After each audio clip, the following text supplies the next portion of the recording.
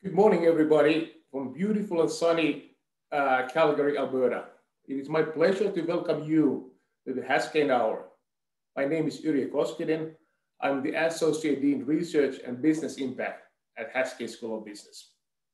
In Haskayne Hour, we pair faculty with experts in the field to provide you with unique insights for your business. Today's topic is Terminator 3, Rise of the Machines. Oops, sorry, wrong title. The real title is Blockchains Beyond Bitcoin, the Rise of Decentralized Finance. We are webcasting from Calgary, but today we have a record audience from Canada and abroad. Our city is located on the traditional territories of the people of the Treaty 7 region in southern Alberta, which includes the Blackfoot Confederacy, comprising of the Siksika, Piikani, Kainai First Nations, as well as the Tsuut'ina First Nation and the Stoney Nakoda, including Chiniki, Bearspaw, and Wesley First Nations. The city of Calgary is also home to Métis Nation of Alberta Region 3. The University of Calgary is situated on land adjacent to where the Bow River meets the Elbow River. And the traditional Blackfoot name for this place is Mokistis, which we now call City of Calgary.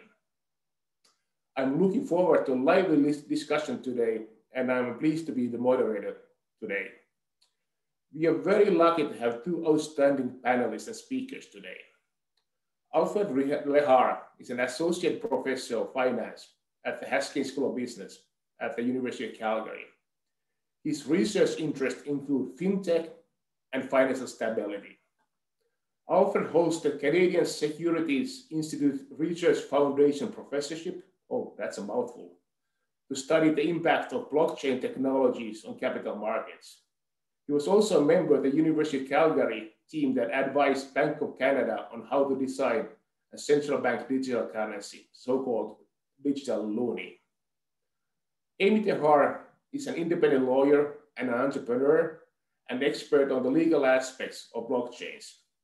She is the program director for the OSCUD certificate in blockchains, smart contracts, and the law, as well as the OSCUD certificate in privacy and cybersecurity law. Amy was a contributing author for the first editor of a practical guide to smart contracts and blockchains law, and a co-author for the forthcoming second edition. She is presently pursuing a PhD in law. As a reminder, we have a Q&A open. So we encourage everybody you to type in your questions at any time. We have 3 times that we will be pausing to answer your questions. You may also upvote for the questions or you want to be answered. I guess there's no downvoting option, but upvoting is an option. We may not be able to get all the questions today, which we expect in a record audience, but we will try our best. So, Colleen, could we have the first poll now?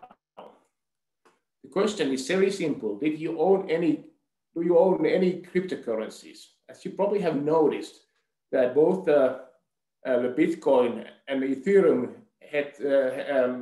headed for record prices yesterday. Bitcoin has increased over 2-fold since the beginning of the year, and Ethereum over 3 times. So, do we see a bubble here, or is this something that is going to be sustained? We'll see. So let's wait for a couple of more seconds, and then let's launch the poll results now. What do we see? Do you own any cryptocurrencies? 25% own, 75% do not own cryptocurrencies. So Alfred, let me get to you. So there's so much hype about now Bitcoin and Ethereum, especially hitting the high prices. Is this all hype, or are we seeing the end of banks replaced by decentralized finance? I think we are in a very interesting time. I believe that we are in an innovator die situation. So there's a lot happening, and I believe that a lot of traditional financial institutions don't really see what's coming at them. So beyond Bitcoin, there is a whole system of finance developing in what's called decentralized finance. So there is token exchanges, there is lending, there is investment, there is derivatives trading. So just to give an example, that is, we're talking here about serious money. So we have the token exchange Uniswap is trading 1.2 billion US dollars worth of tokens every day. It's open 24/7. There is about 8.2 billion US dollars invested into this token exchange as liquidity pool. In total, we see in this decentralized finance ecosystem over 56 billion US dollars being invested in this. And this is just testing out how this new thing will work. And what we can see from this coming, the trend is that the nature of the commodity that banks are dealing with is changing. So money is changing.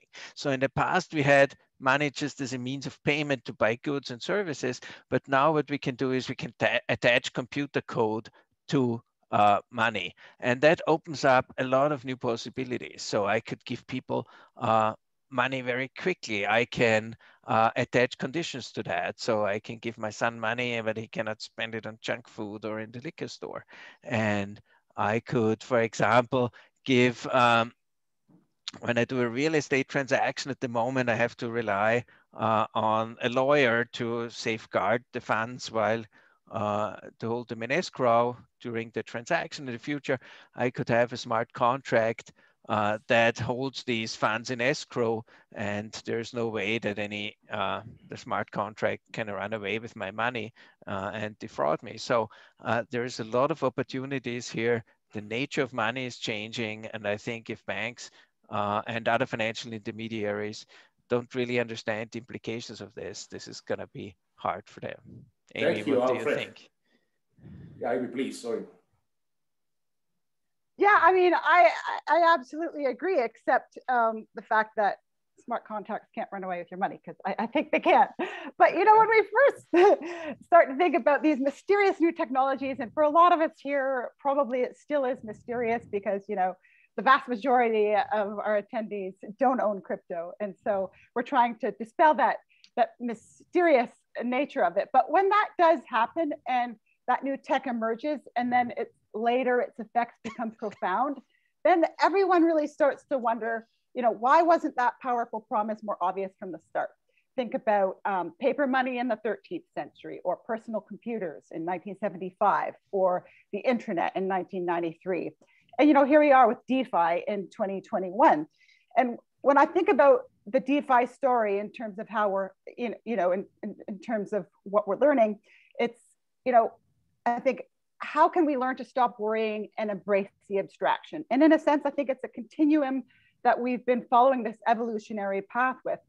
Money and finance really is an abstraction.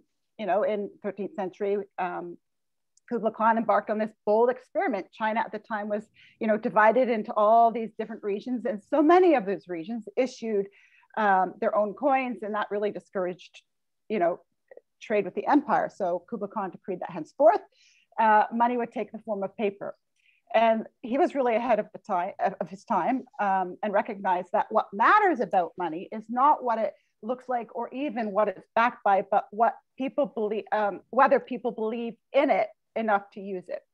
And that notion, you know, that gold or whatever they were using, I think it was silk at the time, is somehow more real than paper is really a mirage. Gold is valuable because we've collectively decided that it's valuable and that we'll accept goods and services in exchange for it. And so that's no different ultimately from our collective decision that colorful rectangles of paper are valuable and that we'll accept goods and services in exchange for them.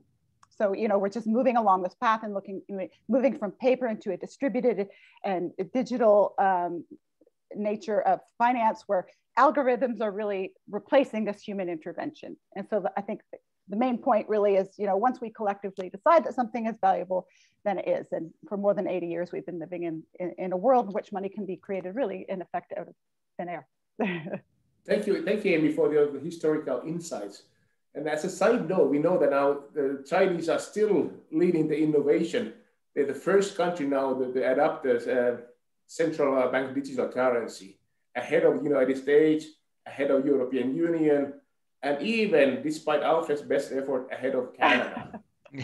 So Alfred, you and I, we are both Europeans, and when we go back to Europe, I hardly ever use cash anymore. The only time there in Finland I use cash is I want to avoid taxes and pay contractors for my summer house under the table. Otherwise, everything is already digital. So what's the big deal? Aren't we already living in a digital world where we use credit cards and we transfer, in Europe, you transfer money same day between Finland and Austria and so forth. So what is really the big deal with DeFi? That's a very good question. I agree. Going to Europe, I think it is really a little bit ahead of North America in terms of digital forms of payment. But what we are seeing now is a very different setup. So at the moment, credit cards, other forms of payment are still kind of a digital representation of the traditional kind of banking system. I see two main differences. First of all, this is still kind of custodial. We still trust the bank and we rely on the banking system to be working there as intermediaries for this. Versus in the future in DeFi, this is all trustless. I still kind of, this is run by smart contracts. There's no central entity that controls everything. And second, now with this DeFi, you can attach computer code to money. So it's not, you kind of open up a whole new dimension here. So we don't just with a credit card, I can still only pay money, but I cannot attach certain conditions. So with DeFi, you can create a lot of interesting business opportunities. So you can automate settlement, for example, where you just pay conditional on receiving the stocks. And if you don't receive the stocks that you want to buy, then you don't pay for them. And so this allows us to have a lot of opportunities that you cannot really have in the traditional financial system. And this will certainly change the way we do finance. Amy, what's your take on this? Is this really a big deal, or are we just making a spin out of nothing? Is this a mole in a molehill? I think it's an enormous deal, Uriyo. And I think, in a nutshell, just to further what Alfred is saying, DeFi really is disempowering middlemen and gatekeepers and empowering everyday people via peer-to-peer exchanges. So that's a very simple way of looking at it. You could say that. So are we starting a revolution now? Yes, absolutely. We're taking, in the same way that it's an unbundling of traditional finance. So it's taking the key elements of the work done by banks, exchanges, and insurers today, right? Like lending, borrowing, and trading, just like Alfred was saying, and putting it in the hands of regular people. And that's transformative. So how might that play out, you might ask? So I would say, you're putting your savings into an online savings account. You earn 0.5% of interest on your money. Then the bank turns around and lends that money out to another customer at 3%, and it pockets the 2.5% difference. With DeFi, people lend their savings directly to others, cutting out that 2.5%. So the profit is going back to the people directly. And you might think, well, I already do that with PayPal. I can send my friends money, but you actually don't, because you still have a debit card and you still have a bank linked to those to be able to send those funds. So these peer-to-peer payments are still reliant on centralized financial middlemen to do the work. But decentralized finance is this peer-to-peer system, right? That's not controlled by any centralized institution like a bank. There's no bricks, there's no mortar, there's no chargebacks, there's no interviews. You deal with your peers directly via algorithmically in a secure environment enabled with blockchain technology, and that's transformational. So we're basically cutting out Visa and MasterCard and TD Bank and BMO and RBC and so forth. So those guys are going to have for a big, big surprise if they don't adapt with the times, right? Well, I think so. I mean, Alfred will probably thinks so too. It cuts out centralized institutions, right? And greatly reduces costs. It makes loans more affordable and increases deposit rates. Transactions are instant, they're secure. and everybody is treated the same. So it's essentially democratizing finance and reducing the inequality of opportunity that plagues the current system. Alfred? I totally agree with that. And I think it's also what is very important is that there's a lot of synergies to be had, really. So a lot of back office operations where people check, hey, did you really make that payment that you were supposed to make? A lot of contracts about how do we divide up profits between amongst each others, and everybody checks that they make the right payment. The other people have people that check whether they received the right payment. All of this will be automated. So a lot of back office jobs, a lot of accounting jobs, a lot of even, sorry to say that, Amy, even simple lawyer jobs might go away because you can put all these contracts on the blockchain and they execute automatically. We can trust that system and we can make sure that everybody gets the right payment that they deserve. And this increases efficiency a lot. And so the banks that hopefully these benefits will be passed on to the consumers, and the banks who are not kind of ahead of this and don't realize these efficiency gains will be competed away and out of business. So Hey, I so think, yeah, Alfred. So So we are getting a lot of excellent questions in the Q&A. So let me allow a little bit of audience participation. Ask first question. So and then let's start with Amy, and then we go back to Alfred.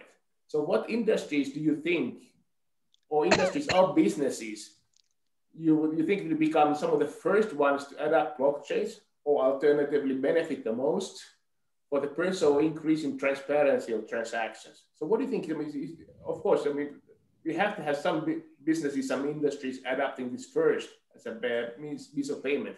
So Amy, who do you think would be the first mover that would benefit the most?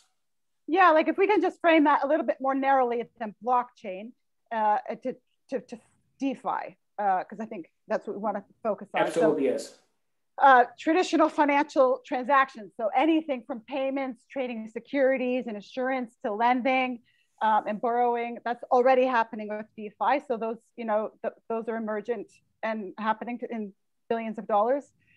Decentralized exchanges, right now, cryptocurrency investors are already using centralized exchanges like Coinbase, for example, but decentralized exchanges are really facilitating that peer-to-peer financial transactions and letting users retain control over the money. Like we're just saying, e-wallets, DeFi developers are creating digital wallets that can operate independently of the largest cryptocurrency exchanges and give investors access to everything from crypto to blockchain-based games, for example, stable coins, yield harvesting, NFTs, non-fungible tokens, flash loan, and Alfred will talk about more of flash loans later, I'm sure, but those are some of the early emergent use cases that we already see happening. So these are some of the business applications. But Alfred, what do you think? What would be the first industry? Would it be the real estate industry or some consumer goods that would start adapting DeFi and accepting cryptocurrency or the digital loan as payments? Do you have any ideas on that? it's kind of hard to say. I think a lot of industries are still relying on very complicated settlement process, like container shipping. There's still paper that's kind of moving around and that will all go away, and settlement will be automatically triggered on blockchain payment systems. There's a lot of opportunities in many fields, but I think where this will really be happening first is stock exchanges. So as soon as a trusted entity like JP Morgan comes in and says, here, we put 10,000 Apple stocks in our vault and issue 10,000 tokens that represent these Apple stocks, it will take about 2 minutes before these stocks are trading on one of these DeFi exchanges. And so once that is done, then the floodgate will open and we'll see a lot of trading moving to this space. And so that is really something that's very easy to be done. And I think it will not take long before we see that happening big time. The technology is there, it's tested, it works. And so all we need is some kind of interface to the real financial assets that we have. So it sounds like that the most innovative banks should try to get ahead of the curve and not wait until they're going to be kind of obsolete and say, we want to lead this revolution and we want to have part of the action. And if it destroys our margins a little bit, but even slim margins, our margins are better than no margins. I think totally. And I think there is still room for banks. We will still need banks. Somebody needs to decide whether I'm credit worthy or not and make that decision. Banks still, people still need advice what to do with their money, but the banks that will embrace this will be leading the pack, and the financial institutions and also companies who embrace this, who realize the synergies and efficiency gains earlier, will have a competitive edge over companies who think, oh, who knows if this is coming, and then when it's coming, it's too late, because at that time you won't be able to hire any talent, you won't be able to hire any experts who understand how this works, and you'll be behind. So Amy, let me pivot to you now, because I mean, this is a kind of a lawyer type question, because I know you're a specialist in that area. Are you worried about money laundering? Because we now be talking about all the positive sides of decentralized finance, but decentralized finance is also anonymous, and it could give cover to all kinds of criminals to launder money all around the globe. Is that a big concern?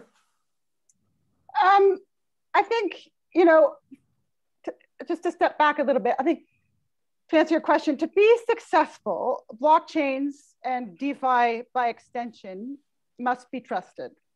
So they can produce immutable consensus over a transaction history. They can't guarantee you can trust who is transacting, you know, or what is transacted, or who can change the rules. So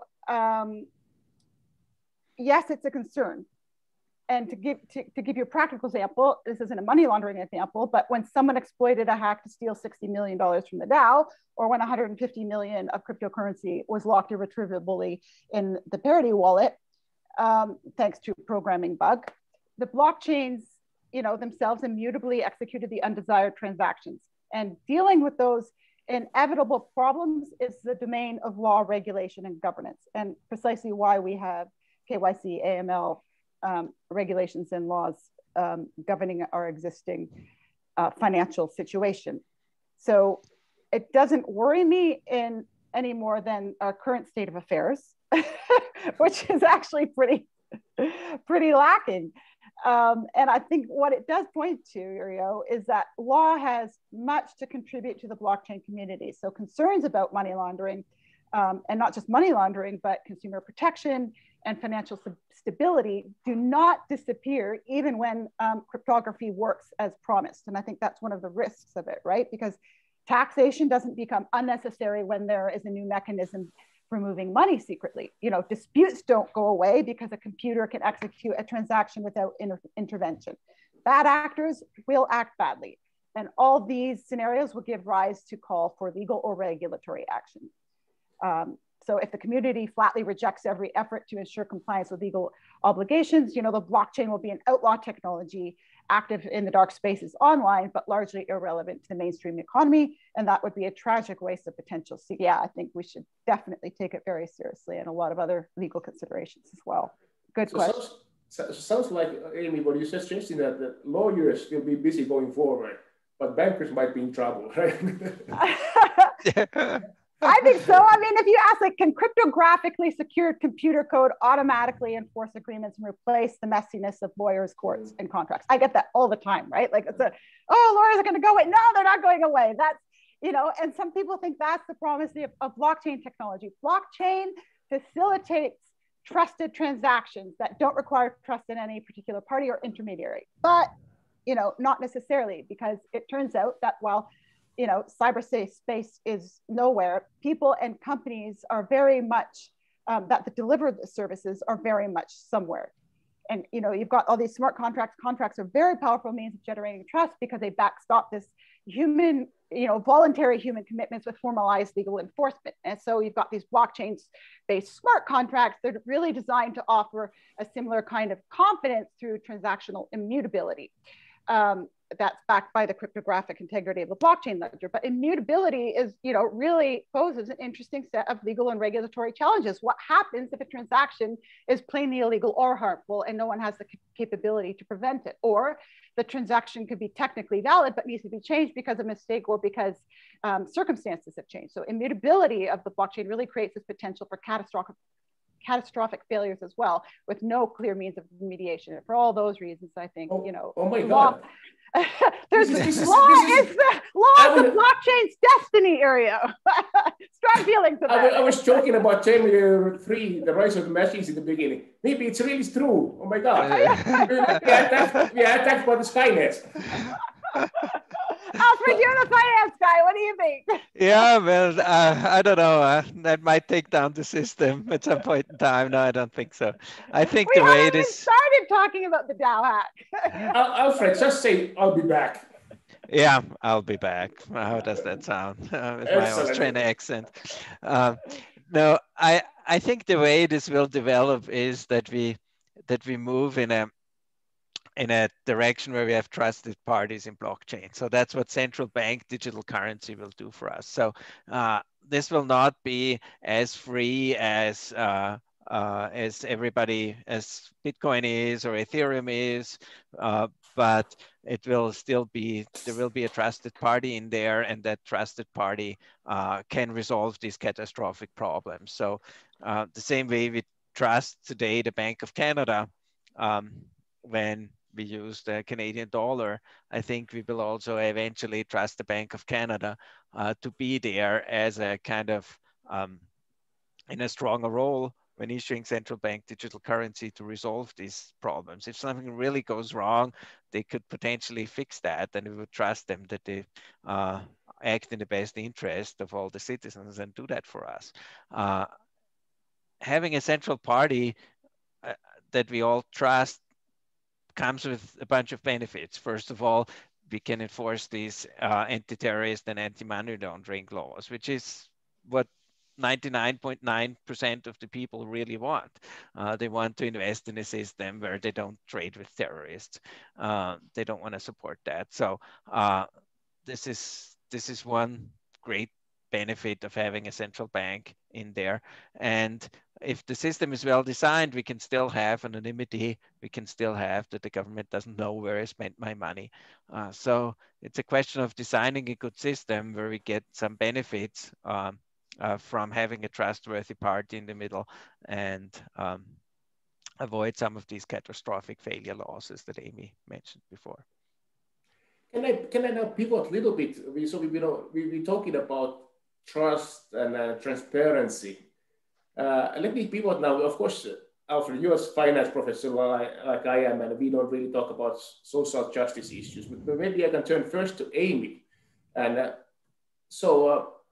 if we pivot now away from cash towards decentralized finance and blockchain, is this leading some marginalized people, perhaps like indigenous people or some other marginalized groups behind?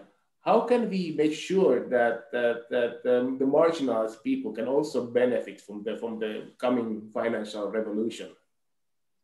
Yeah, well, I think, by nature of this decentralized capability, that it automatically opens up and democratizes finance to a large extent, because it's greatly reducing costs and making loans more affordable and increasing deposit rates. So that is really has the potential to reduce the inequality of opportunity that I think does plague current systems.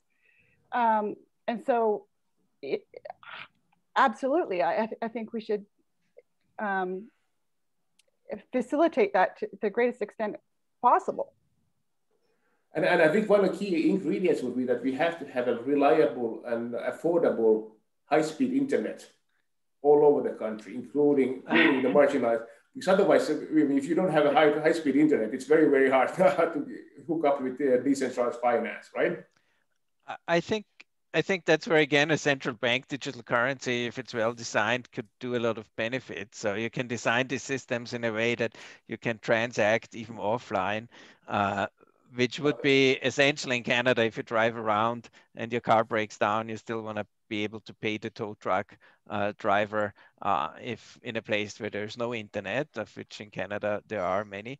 And also DeFi offers a lot of opportunities. If you think about who pays a lot of the fees to the banks for overdraft, for kind of credit cards, these 25% rates for your credit card debt, a lot of them are poor people or people that kind of are, it's not the wealthy that pay 25% interest on their credit card debt. And so DeFi could really benefit, I think, here a lot of disadvantaged people too. Think about payday loans. There is already fintech applications that allow you to get an advance on the hours that you already worked in your job. So if you are a week away from your payday, but you've also accumulated so many hours of work, you can take out a pay advance using fintech applications. That technology exists today, and that can really help a lot of disadvantaged people that now today rely on payday loans. So I think this could be a real win for and improve inequality. I tend to agree, although I'm not sure it's necessary to have a CBDC to enable this. I mean, I think that's the beauty of, you know, having the freedom to use a number of different mediums of exchange. But, you know, consider there's around the world, I think there's like 1.7 billion that are unbanked, and not just unbanked, but small businesses. Even those that have banking relationships often have to rely, like you were saying, Alfred, on this high cost financing, like credit cards, because transactional banking excludes them. So you've got these high costs that also impact retailers who lose 3% on every credit card sales transactions. And those total costs for small business especially, it's enormous by any metric. And I think the result from that is less investment and decreased economic growth. And so, you know, what this enables is this, and Alfred always talks about these Lego blocks, which I just love, but we see the scaffolding of this shiny new Lego block city, right? And it's not a renovation really of existing structures, it's this complete rebuild from the bottom up. So finance becomes, you know, it has the potential to become accessible to all. So you've got these quality ideas that can be funded no matter who you are.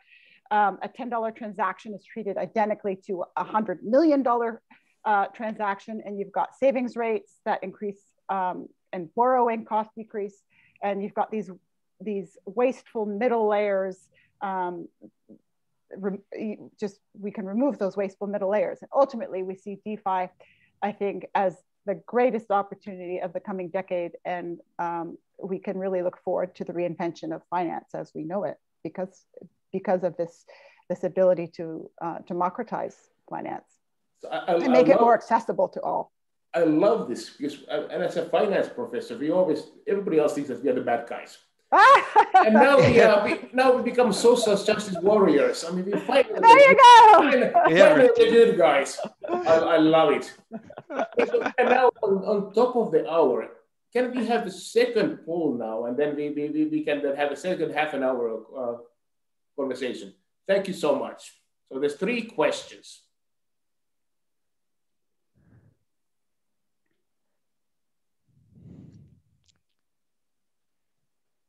And as a reminder, DeFi means decentralized finance. So sometimes we use too many acronyms, but DeFi is decentralized finance.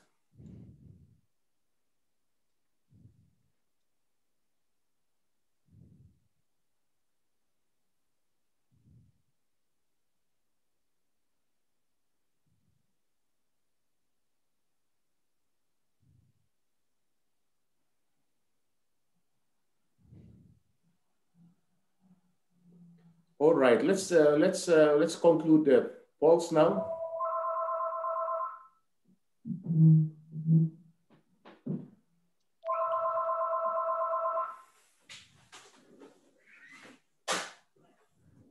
So let's look at a little bit of the results.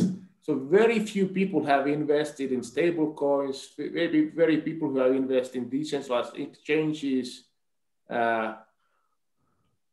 Very few people have invested in the DeFi lending. So this is still a marginalized business. People have heard about it, even majority have never heard about it. So I think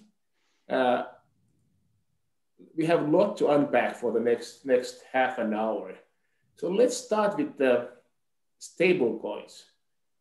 What's the difference between a stable coin and an ordinary cryptocurrency like Bitcoin, which definitely is not a stable coin? So what's the difference between stable coin and let's say a Bitcoin? So stable coins are tied in value to a fiat currency. So and fiat currency means like Canadian like dollar. US dollars or Canadian dollars. So I read that one bank in Canada issued recently a crypto Canadian stable coin, but most of the stable coins we see today in the market are tied to the US dollar. And the goal is that one token that you buy in these markets is always worth $1. And you can use that to make payments and not be exposed to the crazy price swings that Bitcoin has and things like that. And that's just one way to potentially invest your money or to keep your money in the DeFi space without being exposed to enormous price risks going up and down. So stable coins offer some great opportunity, and are kind of the private answer to central bank digital currency. So we do see that Facebook, for example, has the plans to issue what they previously called Libra, and now they call it DM, which is also the idea of being a stable coin, where one digital token here represents the value of one US dollar, I think, in their example. So and they plan to do that for multiple currencies. So stable coins offer this stability and the interface to fiat currency. So in the sense that if you want to ever have a cryptocurrency be in a medium of payment, the stability is very, very valuable. Because if I try to pay with Bitcoin and it's hugely volatile from day to day, that might be very risky. So I want to have something that is tied to the Canadian dollar if I want to pay, let's say, my taxes. Right, Amy? Right. Exactly.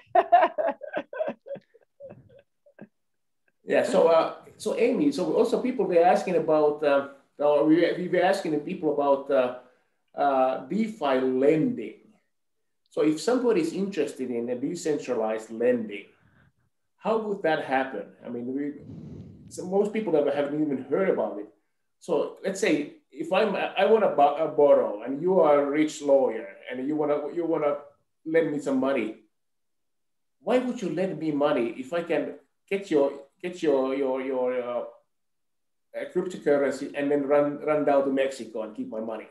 What prohibits that? What's the kind of how do you provide security in decentralized lending? How do you provide security in decentralized lending? So how do you if I'm a dishonest person, there's nobody screening me like in traditional lending through banks. Banks will check my creditworthiness, but in decentralized lending, there's nobody checking that I am a good person. I could be a completely bad character and run with the money to Mexico and have a good time there. What stops that in decentralized lending? Well, I mean, right now, nothing really stops it because, and I think this is why we haven't seen mass adoption because, and then why DeFi isn't attracting the masses, precisely because the same legal protections that regulated financial institutions that are what's supposed to protect investors isn't really there. So ironically, I would say the relatively weak regulatory framework for crypto means that the ultimate harm that it can do at the moment is small. But another thing to remember is a lot of these loans are all collateralized heavily. And so, for example, in flash loans, like if you want to take advantage of arbitrage opportunities, the cryptocurrency loans that are borrowing and repaying funds in the exact same transaction. So borrowers have the potential to make money by entering into a contract encoded on the Ethereum blockchain, and no lawyers are needed. Hey, bravo! I love that. So, you know, that borrows the funds, executes the transaction, and then repays the loan instantly. And so if the transaction can be executed or it'll be at a loss, the funds automatically go back to the loaner. And if you do make a profit, you can pocket that minus any interest or just charges or fees. So it's really, you know, flash loans, I think, are, you know, decentralized arbitrage. But those are two ways, like buyer beware, because the regulatory protections are not there to this in this because of all kinds of jurisdictional considerations. And then also we've got this collateralized protection, I think. Alfred, would you agree? Yeah, a lot of these loans work that there is collateral pools, so you have to provide some kind of collateral to take out the loan. Now there is, of course, also problems with this and issues. What if the value of the collateral drops? Then what usually happens is that your loan gets liquidated. We can see that a little bit like margin trading today. If you buy stocks on margin and all of the sudden the value of stocks fall down, the broker also liquidates your position. This is a similar idea that we see here in the DeFi space. At the moment, most of the collateral is other cryptocurrencies, but we can think about in a future world where you can tokenize a lot of other assets, you could use those as collaterals. At the moment, we see that, for example, digital art is being tokenized, and you buy what's called a non-fungible token, which is a digital representation of the ownership right in this art. And you can tokenize your house, you can tokenize your car, and then you can use those tokens as collateral to get a crypto loan. And so Alfred, let me stop you there. So if I want to tokenize my house and use my house as a collateral, how do you make sure that I don't already have a huge mortgage on my house? That it's actually, I have equity in my house and not just, 100% mortgage. Well, there will be services, a demand for service providers who try to estimate the value of your house, because the person who might give you the mortgage might sit somewhere in New Zealand and might have no idea how much houses in Calgary are worth. So there will be some kind of service providers out there who try to give an estimate of what the value of a house is. But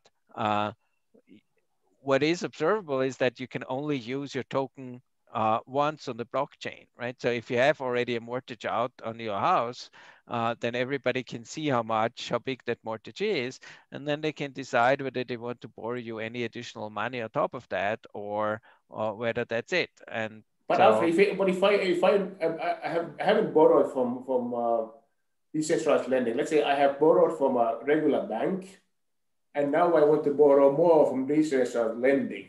How do these people who are providing me financing to decentralized lending, how would they know that I already have an existing mortgage on the side? I think at some point in time, as assets will get tokenized, the banks will also want a claim on your token that you have that digitally represents your house. So I think institutions and legal frameworks will adopt in a way that you cannot do this kind of trick. And that's something where the lawyers will help us to figure out the clever system to come up with specific ownership rights, and how we can then use these ownership rights as collateral in the lending market. So Alfred, this is like a typical economist answer. Let's assume a screwdriver. I mean, the screwdriver doesn't. But Ariel, so Amy, how do we make this reality? Yeah, just if I could jump in. There's a few things at play, right? Like NFTs in this context, they would probably Sorry, what is an NFT? Sorry, thank you, Ariel. A non-fungible token. So typically they would represent, and they're a digital receipt. So we already have existing systems in place for transfers of title, right? So if you can just replace that deed with an electronic version, which could be a non-fungible token, that could also be used as collateral in the future. But I think what's really important for the audience to understand is that oftentimes there's this flaw in reasoning, and that is there's a failure to distinguish the contractual execution from the enforcement. And this happens all the time with when people start to think about what smart contracts can enable, right? Because carrying out specified steps in an agreement is the easy part, which is, you know, what a smart contract does really well. It's not particularly a novel phenomenon. You know, billions of dollars of derivative trades are executed each day with no human intervention, right? It's just like following a series of programmed instructions. And computers are programmed with contractual terms and perform those trades when there's specified circumstances occur. So the difference is that with like what we'll call a computable contract, execution of the agreement is automated, but the enforcement isn't. So the parties involved can revise the agreement before performance, and a court can reverse it after. And if going back to, again, smart contracts that are automating that contractual enforcement by ceding all power to the decentralized network, maintaining that ledger. So automating the contractual enforcement isn't as neat and tidy as automating the execution. That's again why we're going to continue to need lawyers. So no matter how fast they calculate, there are just some things that computers can't do as well as humans. And the same is true when you start to think about smart contracts and non-fungible tokens being applied for the transfer of major types of real property, for example, in addition to the rights associated with intellectual property. So, you know, there's no really good way to represent terms as reasonable or best efforts in code. And sometimes, you know, the meaning of these contracts is best understood in terms of the intent of the parties rather than the precise meaning of the terms that are used. And I think that's really important when you start to think of turning like real property into a digital representation of value that can be used as collateral in financial transactions. Can I ask you, both of you actually, a little bit related question to regulation?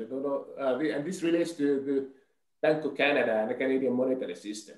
So it's one of the most important components of Canadian money supply are deposits, checking accounts in banks. And if people are now maybe taking money out of the traditional financial systems and put it in at some point in the cryptocurrencies, how do you see Bank of Canada shaping its policies to address the rising popularity and acceptance of cryptocurrencies in terms of financial stability, controlling inflation, and so forth? So Alfred, let me start with you because you're also a financial stability expert, and then I'll put people to Amy. I think that these free market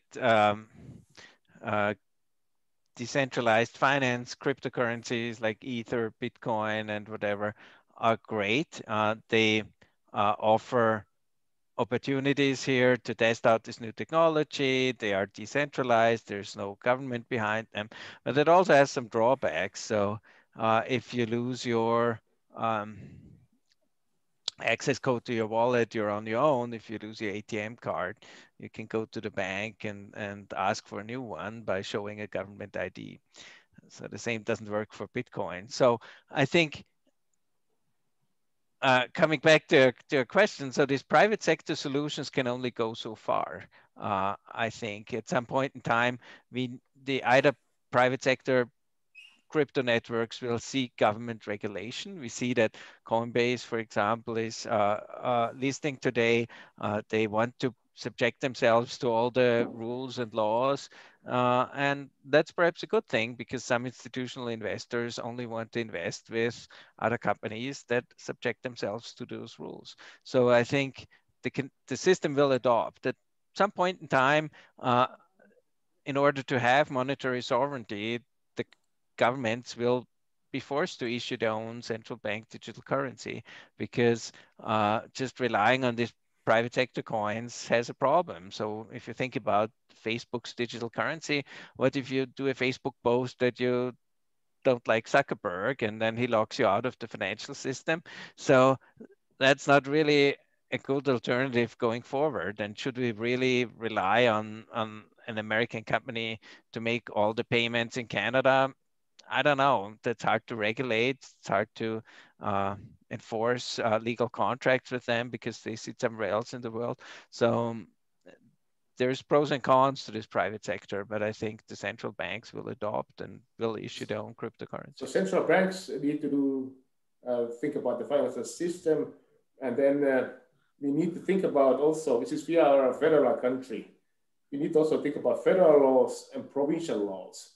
So Amy, I mean, does this our federal structure complicate getting the proper regulations and laws in place? Yeah, I mean, I think a few things. I'd like to respond to what Alfred said about public and private governance around the banking and monetary system. But just before I do that really quick, to respond to the challenges on the regulatory front, you know, for so many years, our practice on a regulatory basis has been to look at regulating the intermediaries, right? And today, often what is happening is we're regulating the content rather than the channel. And I think, I mean, part of my own research is looking into, you know, what is the advisability of looking at how we can regulate the channel rather than the content, because blockchain and its associated technologies are sort of what we call, you know, supranational. They exist outside of, you know, one jurisdiction. And so that, I think, requires a whole new regulatory approach. But just going back to what Alfred was saying about, you know, the markets emerging and the government taking control of that, I think it's been really a commonly held belief, and has been for a long time, that markets can only emerge after government sets the rules of the game and creates an effective regulatory framework. You know, and there's a number of scholars. Raghuram Rajan argues the institutional form of the bank actually arose to improve transaction possibilities over what was tractable through the marketplace. And he suggests the regulation sometimes helped in this, right? And this should be thought of as an integral part to the institutional structure of banks. But if you look back in history at the world's first three major stock markets in the 17th century Amsterdam, 18th century London, and 19th century New York, New York developed like these amazingly sophisticated financial contracts, even though most were unenforceable in courts of law.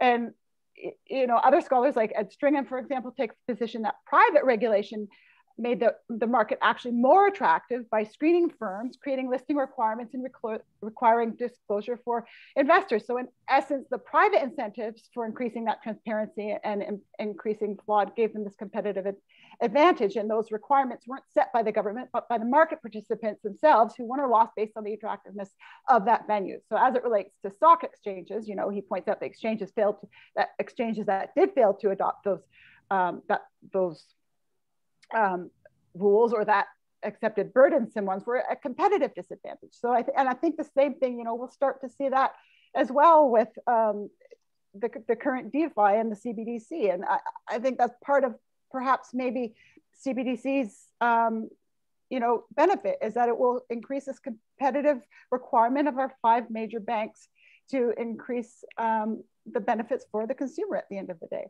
So that might be a positive outcome of it. So if I can interpret you, then you kind of suggesting that private regulation and self-regulation and official public sector regulation could be complements working together. Yeah, absolutely. Yeah. I think they will totally coexist going forward. There will be this private sector world where you have Bitcoin and other privately issued cryptocurrencies. There will be an official kind of government issued money, digital money. We will have both.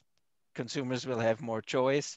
There will be more competitions. Governments have to think about what do we do to make, they will also face some. They will not have a monopoly for issuing money. They will face some competition. They have to think about what do we have to do to be competitive.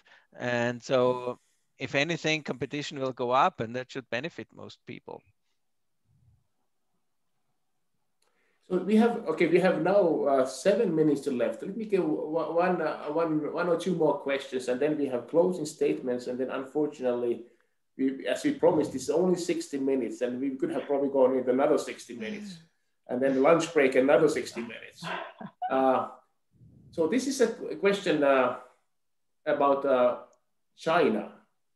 And some, including Peter Thiel, the famous venture capitalist, and written a fantastic book on from 1 to 0, has suggested that this may be just China is mining 60% of Bitcoin is mined in China, and this may be part of effort to undermine US dollar as a reserve currency, with billions of US dollars being invested into Bitcoin mined in China. Effectively, Bitcoin can also be a financial weapon under this lens. Any thoughts on this? Can this rise of decentralized finance and cryptocurrencies, can they undermine the preeminence of the United States dollar? Any thoughts on that? This is a huge question. Totally. I think absolutely. So I see two potential threats here. So one, China could all of a sudden shut down, could essentially destroy Bitcoin. It's the only country that has the power to destroy Bitcoin. So, or seriously harm Bitcoin for an extended period of time. So that is certainly one area of concern. But I think the real competitor to the dominance of the US dollar is the digital yuan and other digital currencies. So at the moment, what Donald Trump did, that they threatened to shut off Chinese companies from the global banking system, that will become an empty threat in a few years when people use digital yuans and digital euros and digital Canadian dollars for payment. Then no country can just impose that big threat on to shut off companies from the global financial system. Amy, what are your thoughts? I mean, is this kind of is China a threat or a solution for our global monetary problems? Well, it's interesting, right, that we started out in the 13th century looking at Kublai Khan, right, bringing in this new type of money. And the point being, you know, money is what we think it is, and what it can be used for in exchange for goods and services is, you know, what we collectively agree that is, whether that's, you know, it doesn't matter what country's name you apply to establishing a new type of cryptocurrency. I think we have to, you know, watch for all of those centralized types of solutions and perhaps guard against them, and, you know, embrace this decentralized power of what the technology enables with regard to the various types of cryptocurrencies that are available now, and make use of those. There's, you know, countries do that now with paper money.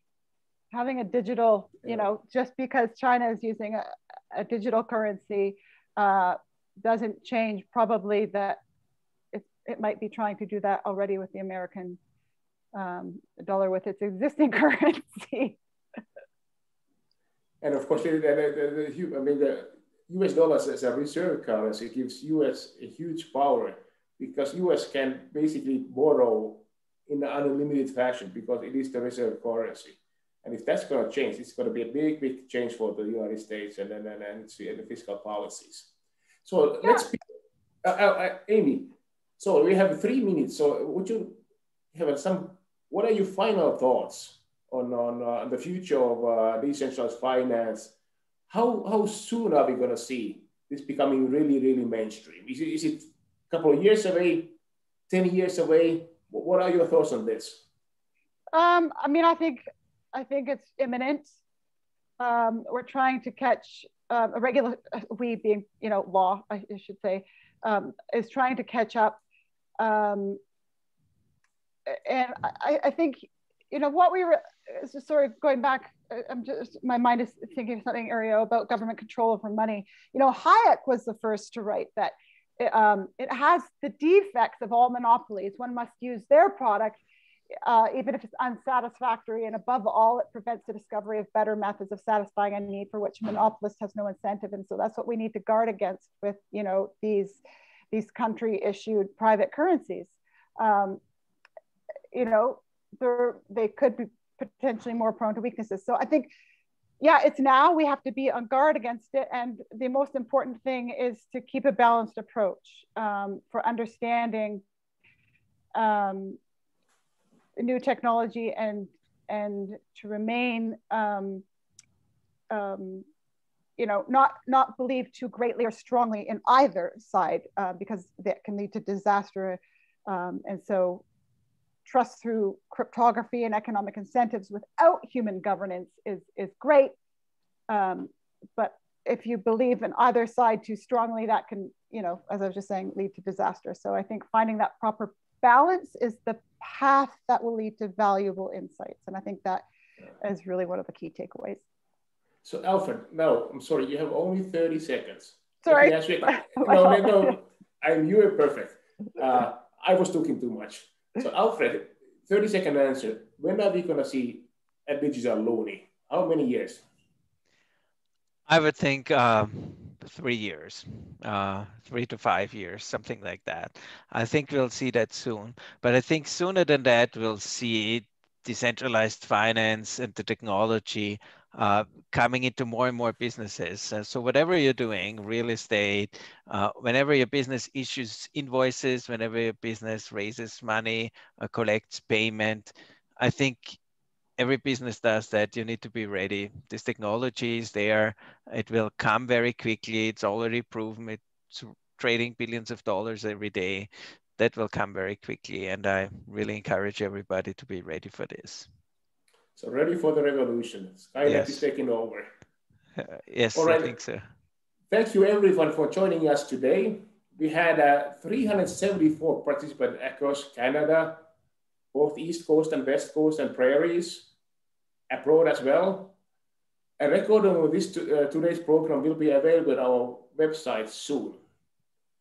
As a reminder, I would like to say that we are hosting the final Haskayne Hour for this season sometime in June. So please remember to check your inbox for your invitation to join. And also, I would like to remind you that you will be getting an evaluation survey in your email. Please look for it and send it in our way with your comments. And I'm really grateful for our truly excellent panelists today, Amy and Alfred. Thank you so much. You were outstanding. And audience, thank you for joining us today. And I'm very happy that you were able to join us. And I'm looking forward to connecting with you again soon. Thank you. Bye-bye.